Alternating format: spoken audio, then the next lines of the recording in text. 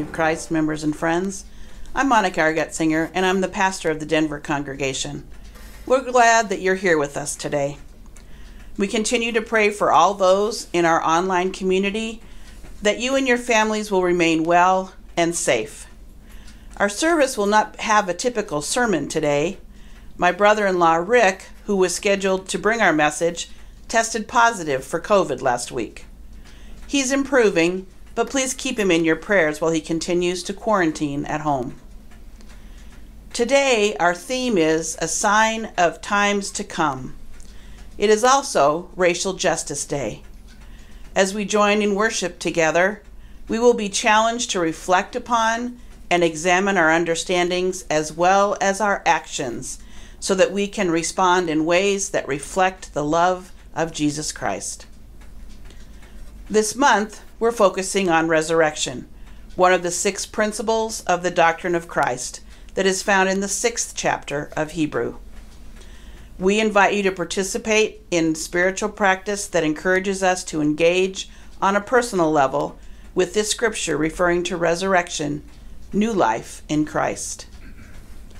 The spiritual practice, dwelling in the Word, will give you opportunity to listen and respond to the scripture from Luke chapter 17, verses 20 and 21.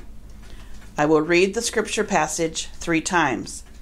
Each time I will ask a question and allow you some time to contemplate the scripture's meaning to you. The first question: what word, phrase, or image captures your attention? From Luke 17. Once, on being asked by the Pharisees when the kingdom of God would come, Jesus replied, "The coming of the kingdom of God is not something that can be observed, nor will people say, 'Here it is,' or 'There it is,' because the kingdom of God is in your midst."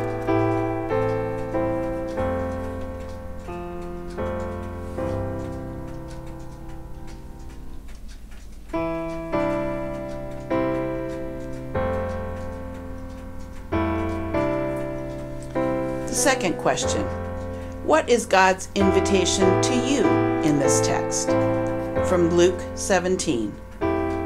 Once, on being asked by the Pharisees when the kingdom of God would come, Jesus replied, "The coming of the kingdom of God is not something that can be observed, nor will people say, 'Here it is,' or 'There it is,' because the kingdom of God is in your midst."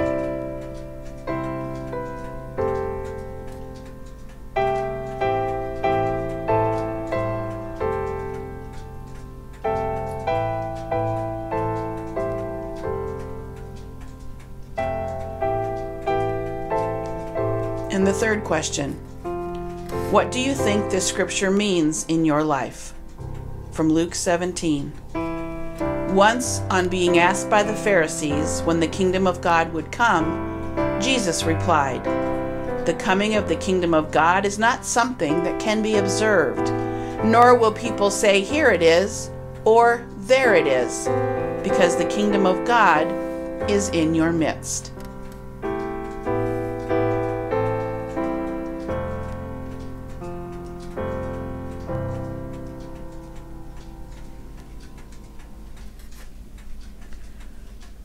Our invocation today was written by Caleb and Tiffany Bryan.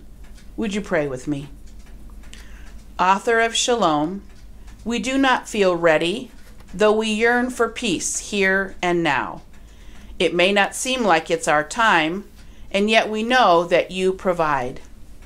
You have revealed your greatness to us, and now it is time for us to be mirrors of your peace in the world, reflecting hope in the desolate places, shining peace in lonely corners.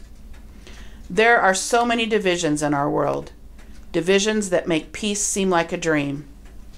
We remember today that you love each and every person in this world, the young and old, the wealthy and poor, the free and captive, the kind-hearted and cruel, and every person between. Just as you love us all, you also have hopes for peace for us all. You can make this dream a reality. You who can turn water to wine. You who can turn the forsaken into the delighted. You who is peace. You are with us. May we be mirrors of your peace. In the name of Jesus, the worker of miracles. Amen.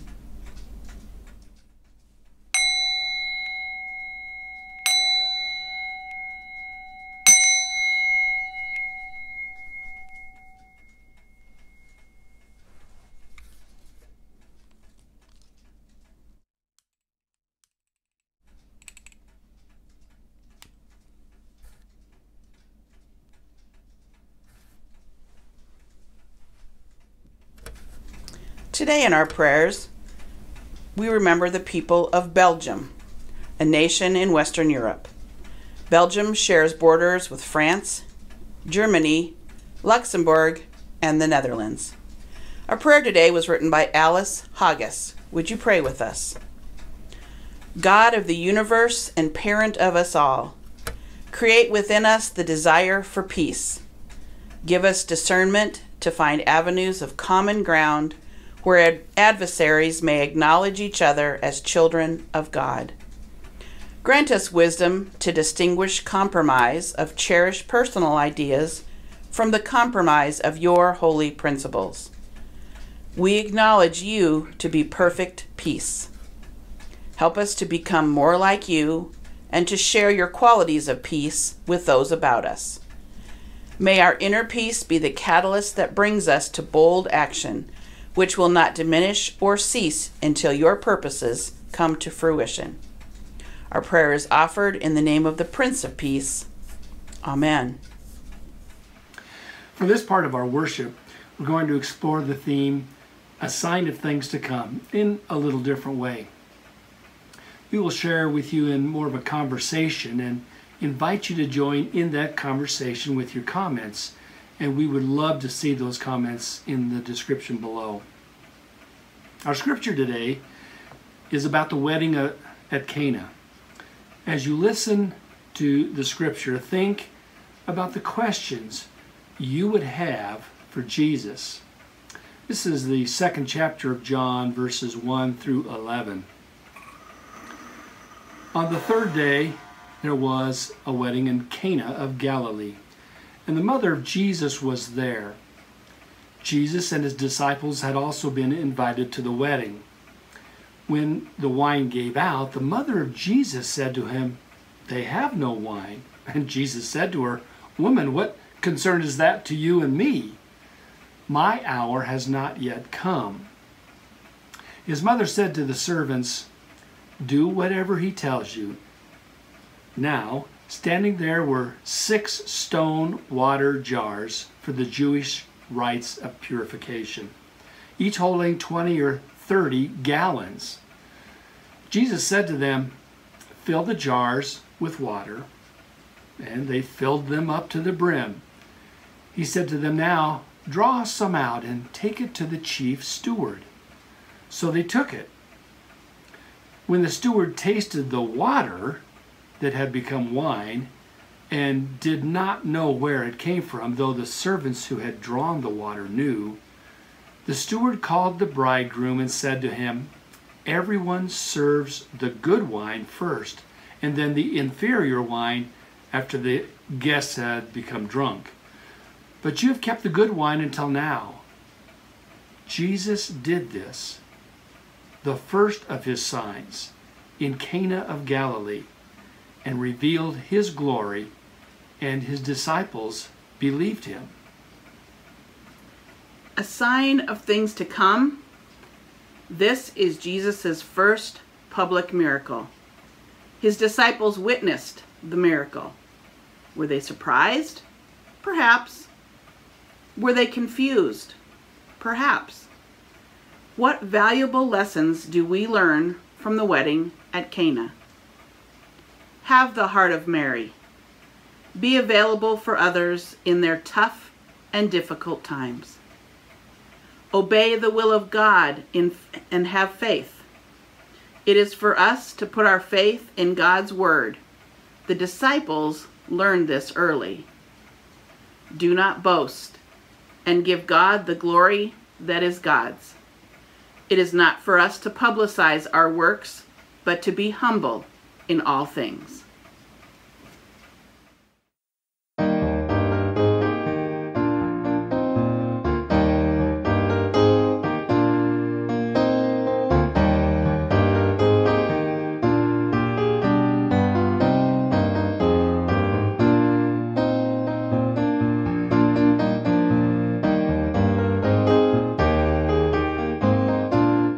Draw the circle wide, draw it wider still.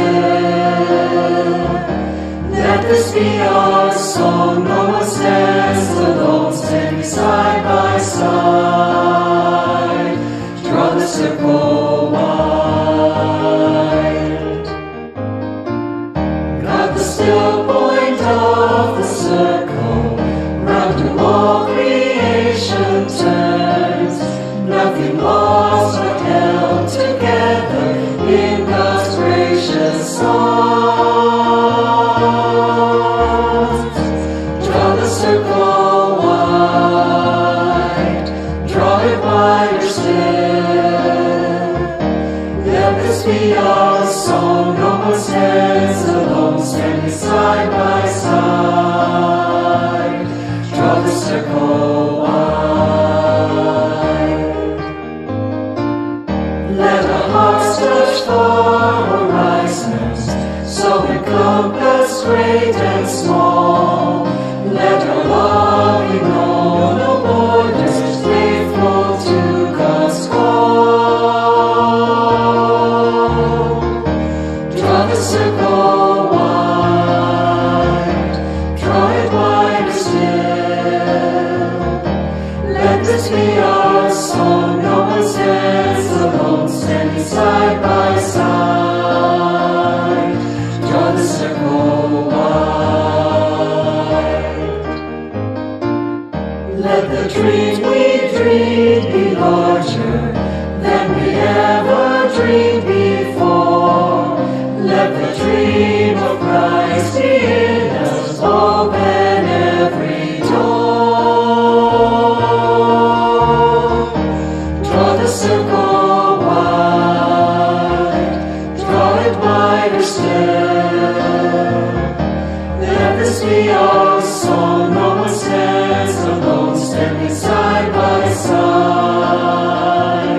Draw the circle wide.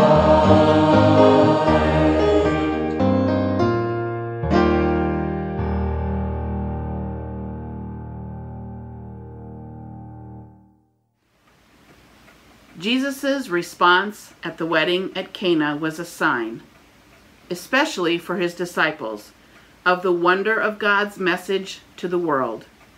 It is also a time to think, reflect, and meditate on God's message through Jesus' ministry.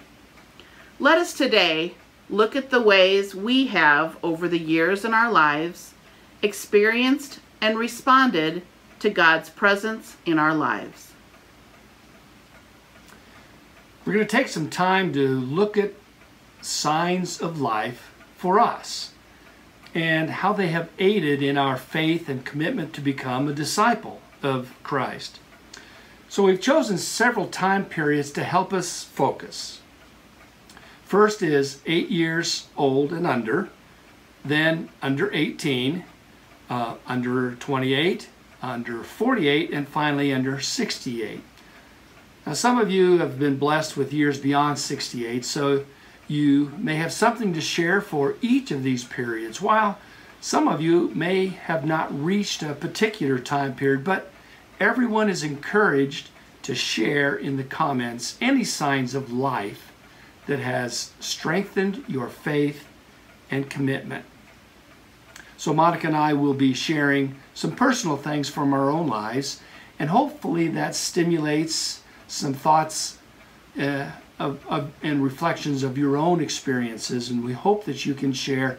And I realize that the comment section is tough to write in, so you can be brief, but even just a short phrase can be encouraging to those of us as we as we read and reflect on your personal sharing. So I'm going to begin with the first time period, under 8 years of age. So what we're thinking about is some important things that might have occurred in your life at that age. Maybe where you lived, maybe some travel that you were able to do, maybe your best friend or a pet's name, could be a favorite song, or maybe even a favorite subject you had in school. So as I reflect on those first years, and obviously I don't remember much before I was probably 5 years old, the things that stand out in my mind all had to do with experiences I had with the sacraments, the ordinances of the church. Now, when I was young, I was pretty sick. I had asthma, a lot of allergy problems, and I was in the hospital a number of times with pneumonia. So I recall very specifically some experiences with the laying on of hands, administration to the sick. And so as a young kid, I can still remember the elders coming to our home and laying their hands on my head. The next experience would have been my baptism, which was at the age of 8. And I was baptized by my father and confirmed by my father and my grandfather. So those are powerful moments, as you can see, as a kid that young. Monica? So looking at the time period up until 18 years old, I attended a parochial school, a Catholic school, as a child, and was there through the 5th grade. So it helped me learn a lot about the Catholic faith, but it was not until I got out of the Catholic Church and began to explore other faiths that I began to learn what it was like to be a Christian in God's world. One thing that was really significant and continued through my whole time period from 8 to 18 was my experience with the Girl Scouts. And I spent a lot of time in service to others, in emergency preparedness, in just thinking about my role in the world as a young person. I remember the year that I graduated from high school, I asked my parents for a Bible for Christmas. There was one Catholic Bible in our home, and I wanted to have my own when I went off to college. And so I asked for a specific Bible. It was The Way at the time. And I got that for Christmas. And as I began to read and study that, I began to grow in my Christian faith. So as I look at the next time period, which is 18 to 28, of course, for most of us, that's pretty significant. High school graduation, obviously, and then some folks going to college, others going right to work, some into the service. For me, going to school was the single most important thing that I did, as it prepared me to be a teacher, and I ended up graduating with a degree in music education and taught for 32 years. But as I reflect on those years at college, again, some powerful moments. As we, in our college age group, we had a pretty good sized group of college students that were attending the Greeley, Colorado congregation. And we had classes that we shared together. We did some retreats and had a number of wonderful experiences that really helped strengthen my faith. And you know, as a 19, 20, 21-year-old, those are moments when it's easy to kind of drift away, but those moments with that college group prepared me for when I finally did graduate and go out to teach, and that's when I began my teaching career. And then fortunately, as a result of my teaching career, I was able to meet Monica and get married and have our family. So that 18 to 28 time period was powerful because it continued to connect me to God's Spirit and continue to urge me on to continue to work, to study, to pray, and to seek out God's Spirit in all of the decisions that I was making, and those were pretty significant for me as a young person trying to establish himself, whether it was in college or teaching, either whatever the case may be.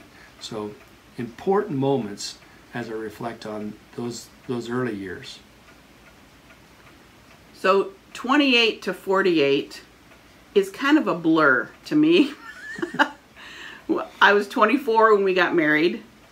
Our oldest son was born in 83, and then we had another son in 84, a daughter in 86, another in 88, and our youngest son was born in 1990. I was a stay-at-home mom at the time. I did some daycare out of our home, but mainly I was home taking care of our 5 kids. So as they began to get into school, I began to have a little bit more time to focus on myself and prepare myself to get back into the teaching career that I had prior to the birth of our first son. I remember sitting in church in Yuma, Colorado in probably 1990. I think Jared was there as well. And talking with people about what was going on in the church and the future of the church, that kind of thing. And I remember telling somebody, my fear is once my kids all get gone, I'm actually going to get to sit through a service and listen to what they have to say, and I'm not going to believe a word of it. Well, that didn't happen. The more that I had a chance to get to know more about the church and be involved with classes with people in the church, the more that I felt like this was the denomination that I'd been led to by God. At 48, we had 3 kids in college. One was a senior in high school and one was a sophomore. So actually a freshman, I guess. And so we were busy with high school things. We were off to colleges to see what the kids were up to.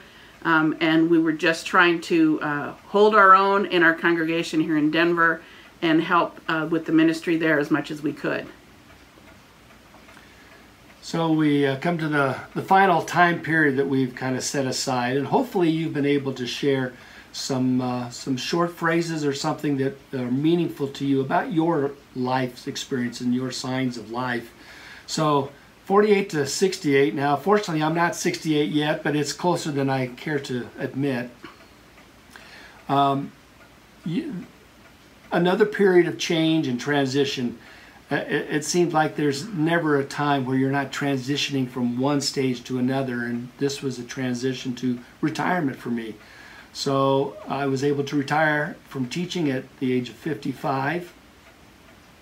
I have recently been called to the office of high priest, which changed my responsibilities in the church, and it changed my relationships with those folks in the congregation and around the mission center, and indeed wherever I met folks from the church. And I had the opportunity, once I was retired, to attend some conferences recently, which powerfully impacted me to reconnect with not just the folks in our congregation, but to reconnect with others around the church, wherever they might be, and actually to make new connections, people in Tahiti and Europe and things like that that you don't naturally get in suburban America. So I've been blessed because of those experiences that have continued to draw me back, continue to connect me with others that are seeking and searching as I am, but at the same time connecting in a more deep and a profound way with the Spirit that guides us in so much of what we do.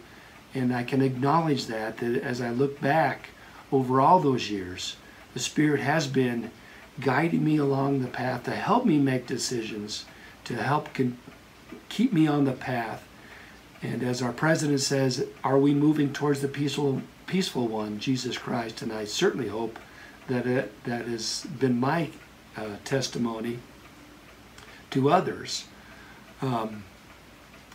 So as you have reflected on your signs of life, we can be profoundly grateful for all of those experiences, and we trust that God will continue to reveal himself so that we can respond to all of the challenges that we face. And certainly COVID is probably forefront in our thinking.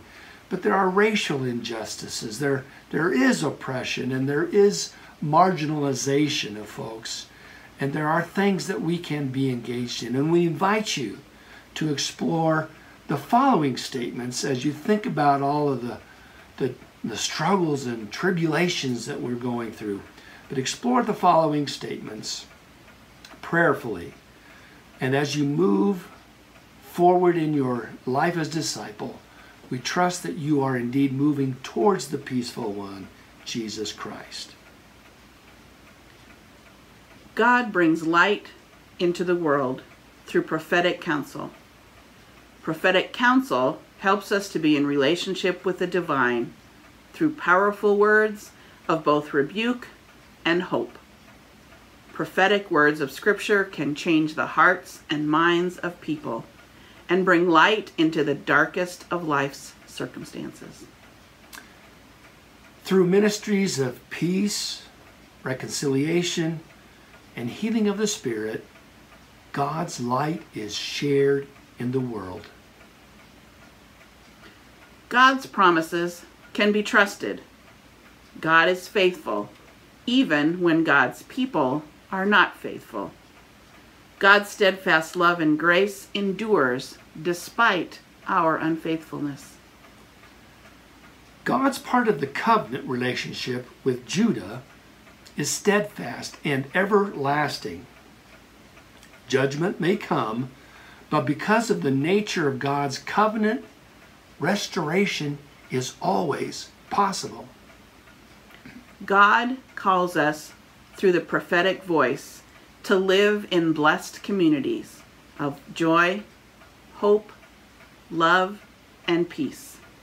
Such communities care for the poor, the marginalized, and the refugee, because God passionately cares for them.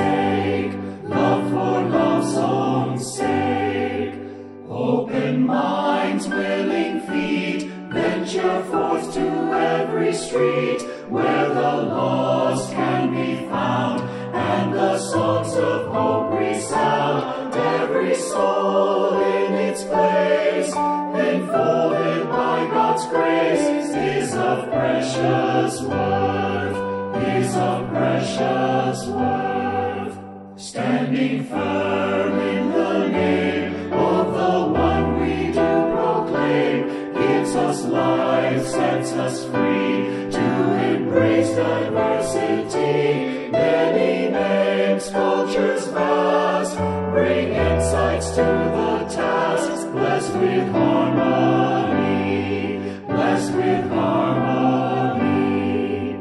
Laugh and play, voices raise, in thanksgiving and in praise to our God who has made evil fail and shadows fade. Songs of faith we will sing, let holy laughter ring. Joy, hope, love, and peace.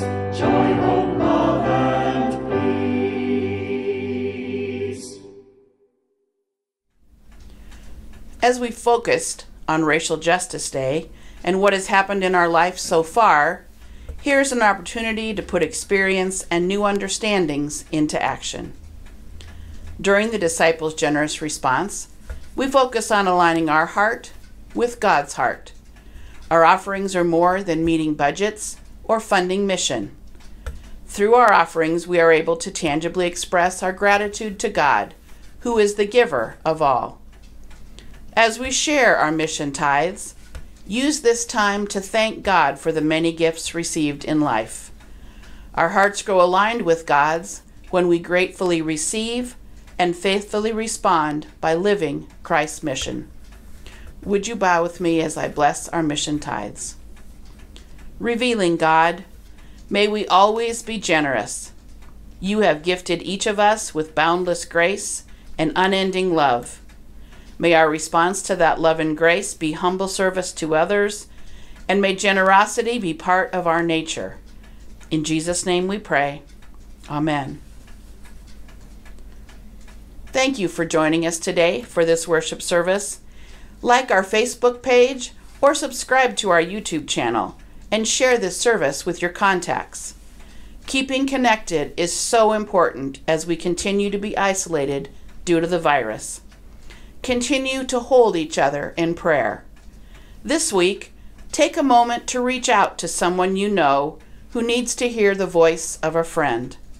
The joy that you bring them will make a difference, and it will bring joy to you as well. Would you join me in the benediction? Heavenly Father, we are so grateful that we are able to worship together today. As we reflect on the scriptures shared, the hymns sang, and the prayers given, we are reminded of the work of Jesus and his example for us. Be with us this week as we carry his message to all that we meet.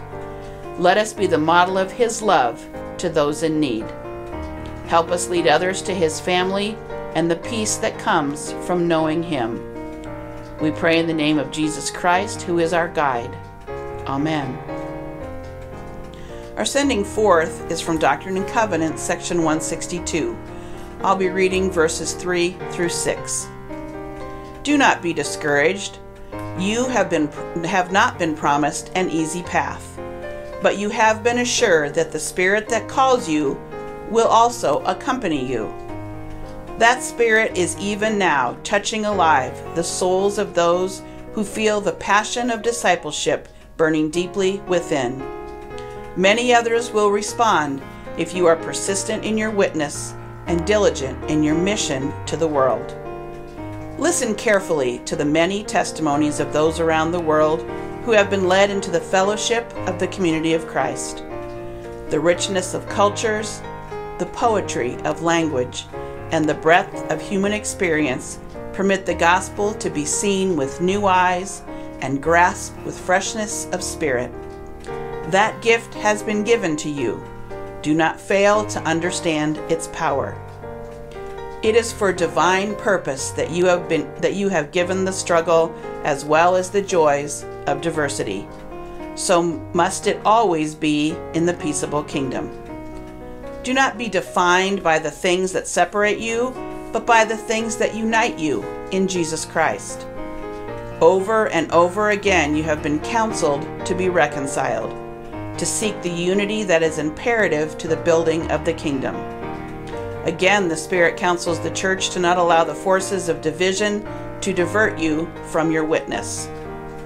Listen together to one another, without judgment or predisposition. Do not assume that the answers to matters of conflict have yet been perceived. There is much labor to be done. Reason together in love, and the Spirit of truth will prevail. From the earliest days, you've been given a sacred principle that declares the inestimable worth of all persons. Do not forget. The one who created all humankind grieves at the shameful divisions within the human family.